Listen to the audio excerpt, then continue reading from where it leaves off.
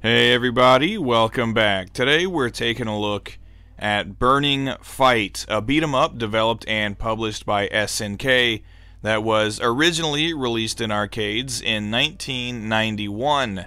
I'm playing it on the Neo Geo CD for this review, but it's also available on the AES as well as some arcade collections that were released in later years. The plot for Burning Fight is really simple and straightforward, though you wouldn't know that from just playing the game because it features no story at all. There are no cutscenes, no opening text crawl, not even a proper ending, but as it turns out, the three playable characters are detectives trying to bring down a criminal syndicate in Osaka. And that's it. You're not rescuing anybody. There's no revenge plot from what I can tell. You're just doing your job, so not a terribly gripping narrative, but it's an arcade beat 'em up, so I'm not so upset by this.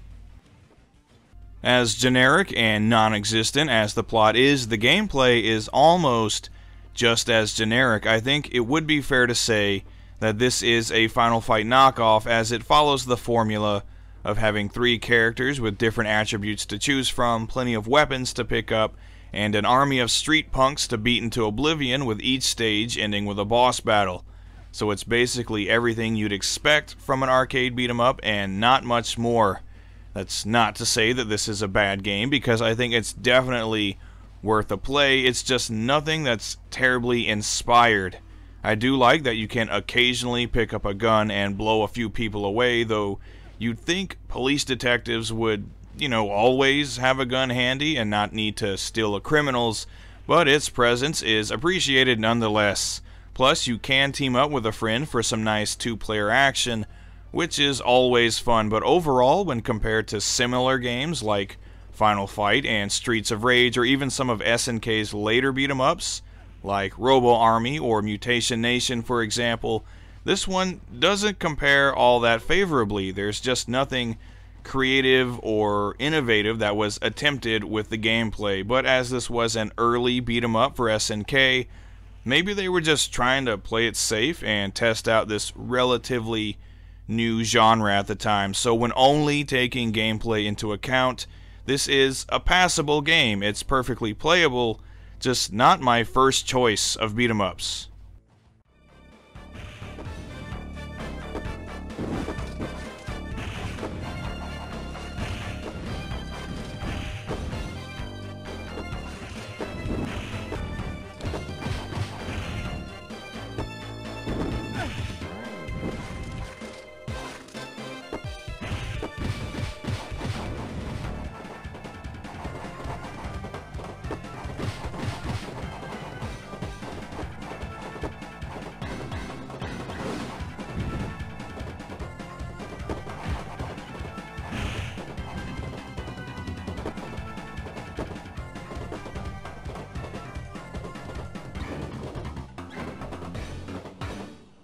One thing you could always rely on SNK for is some great presentation, and Burning Fight is no exception. I personally really like both the look of the game as well as the soundtrack, though I'll say the visuals are the bigger selling point.